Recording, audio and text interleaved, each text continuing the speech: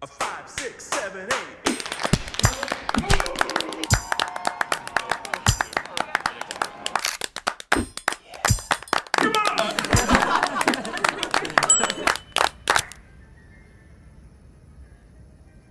Today is my first day of rehearsal back with San Francisco Ballet, and San Francisco Ballet is a little bit unique in that they will rehearse their entire season in one big block, and then they perform their entire season in one big block. So I actually made this piece last year, several months ago, and haven't been with them since. Yeah, it's kind of nice.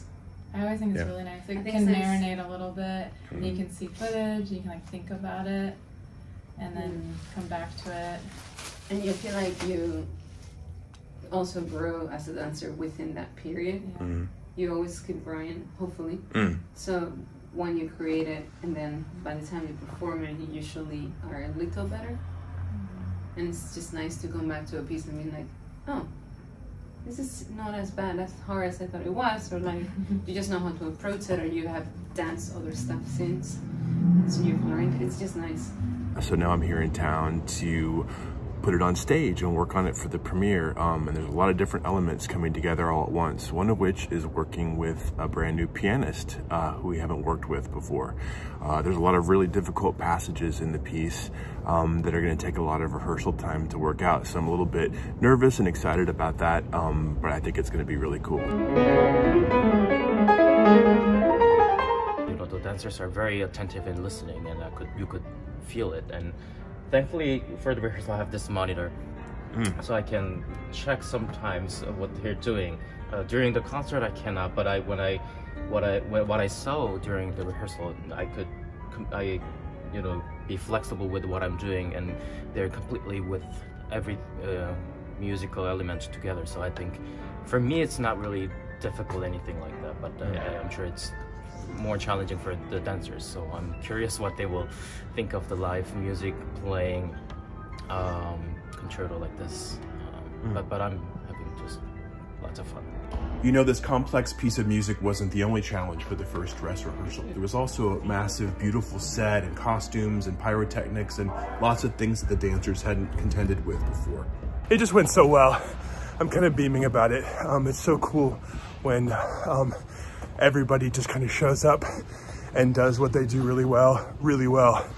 I like people who, you know, taking a risk, because we're here not for that long. That sounds like generally in life. As in like a life and in this planet. So it just got a little dark, but you know what I mean. Like, so I do appreciate when, to me, it's showing that you care. So San Francisco Ballet produced this really cool video that's behind the scenes of the making of this piece, and they're letting me share it with you here. My name is Trey McIntyre, and I'm here as a guest choreographer making a new piece for the company called The Big Hunger. The piece ended up being about this idea of there being two hungers in life. One is the little hunger, which is all the things that make up life. Interviews, making a dance, having a career, all the things that we create to make our reality more manifest. Whereas the big hunger is the need for meaning, you know, really why we're doing all these things. So the piece exists in the world of when we assign big hunger value to little hunger pursuits, and how all the things in this life eventually die and crumble, and they fail us in the end. I like to enter the studio understanding very big picture what I'd like to achieve. You know, really understand the concept and what it means to me. And in this particular case, understand the music, because the music is quite complex.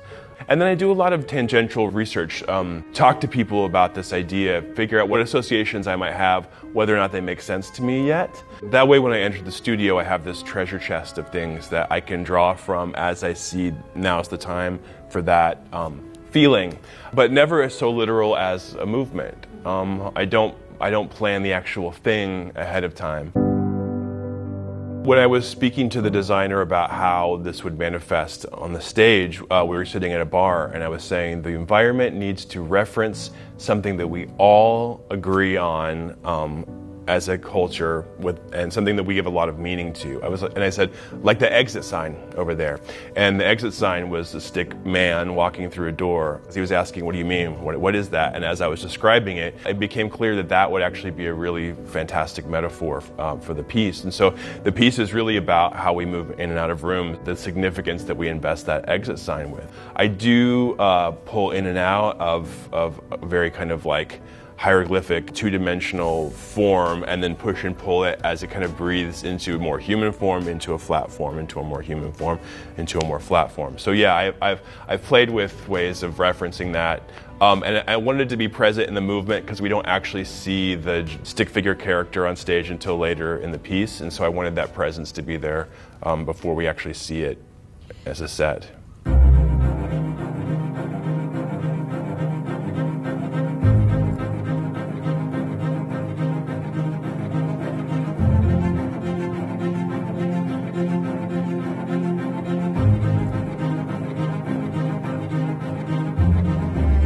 It's opening night here in San Francisco, and I'm really excited. I have a little bit of like nervous, anxious energy, not out of like insecurity about the piece. I'm really excited about it. It's more like the dancers did this incredible rehearsal this afternoon. They were just like perfect. And, you know, my note was kind of like, just do that again. So I think there's like this feeling of like, oh, I want them just to be their best and to feel confident and to do really great. And people always say like, oh, there's just, you know, there's always like the randomness of opening night, anything can happen, and that's what makes it exciting. And I think that's true. I also think that's true of the way one might live your life. And I think, you know, any feeling of like, I need to control an outcome, is never the right thing, and anything can happen tonight. And I'm going to embrace however the dancers perform it tonight, because they're wonderful, and they definitely, no matter what happens, come from an amazing place. And that feels better. That feels more like I'm going to experience tonight with a feeling of joy. And that seems more important because we worked on this big, amazing thing together, and that's worth celebrating. And it's exciting to be at the day to share it with everyone. It was nice we kept saying after the premiere, we're like, I can't wait to perform it again. Yeah, at the premiere, just because it is, you know, there's those nerves and it's like the responsibility of delivering it the first time, and then also just knowing how your oneself will be in a performance of it with like that extra energy. That's true. So it was nice to come back to it.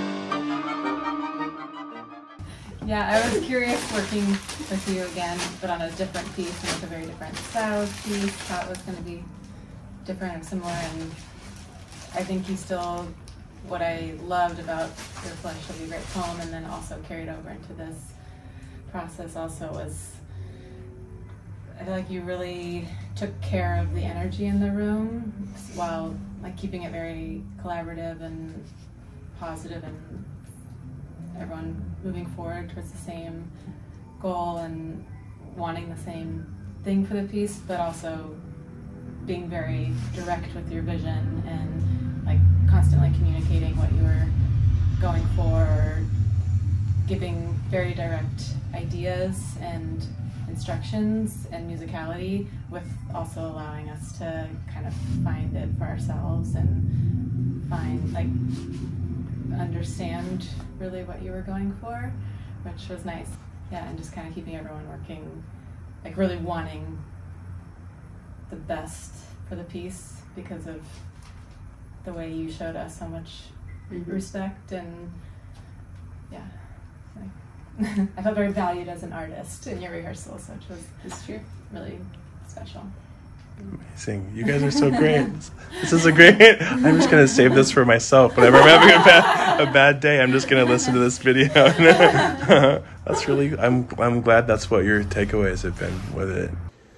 So it's my last day in San Francisco. I'm very, very tired waiting on my ride to the airport. I didn't sleep much last night, but I'm just laying here kind of thinking about, what did it all mean? Why did we do all this? And you know, there's so many like steps along the way into doing something so gigantic as to put a production on stage. It involves so many people, and it would be quite easy to relegate all of those acts as being the small things of life and the little hunger. But I do think that the activity of making art is a quest to connect to the bigger thing, to the thing that's bigger than just our daily and our mundane. And it's such a great example of it takes all those small tasks. It takes all those little steps that we have to, it takes living life to actually get to the point of making a piece of art that has meaning and can help connect us to our bigger selves. And there's an extra special thing about doing that with a group of people that really care about what they're doing,